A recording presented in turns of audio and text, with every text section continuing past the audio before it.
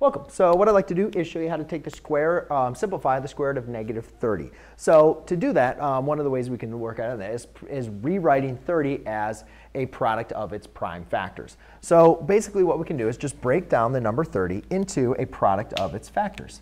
So I can say 30 is going to be 15, times 2.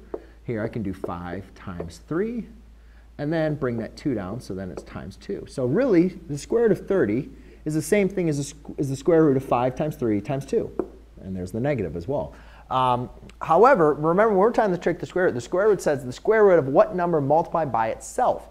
Well, we don't have any numbers multiplied by itself. Therefore, we can't take the square root of any pairs of numbers here. So therefore, this is your simplified version. We cannot break down negative square root of 30 any further. And it really doesn't matter if it's negative or positive, but it cannot be simplified any further. Thanks.